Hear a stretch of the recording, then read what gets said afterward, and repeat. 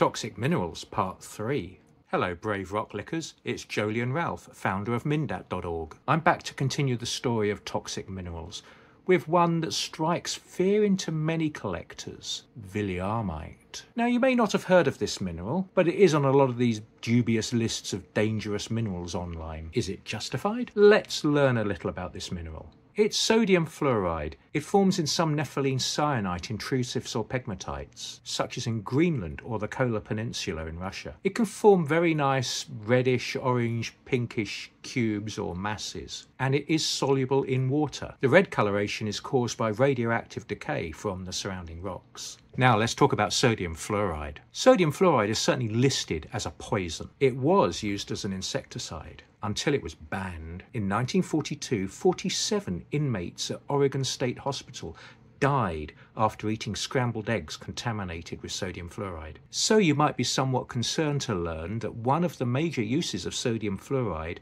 is as one of the ingredients in toothpaste. Remember that the difference between something that's good for you and something that isn't is often down to the dosage. There isn't much sodium fluoride in toothpaste, but it does an important job. It provides fluoride ions, which helps convert the hydroxylapatite in your teeth to fluorapatite. Let's get back to toxicity. The lethal dose for humans, for let's say a 70 kilogram human, is about 5 to 10 grams of sodium fluoride. That's actually quite a lot, which leads me to my story. At the Tucson show a few years ago, Russian mineral dealer Dmitry Belakovsky was selling some very nice specimens of Villiaumite from the Kola Peninsula in Russia. A lady had bought a piece the day before and came back to him asking for a refund after she'd heard that it was rat poison. Dmitry calmly picked up another piece of it from his shelf, licked it, and told her, "Come back tomorrow. If I'm dead, you can have a refund." You see, even though Villiaumite is soluble in water, it's still far less soluble than, for example, halite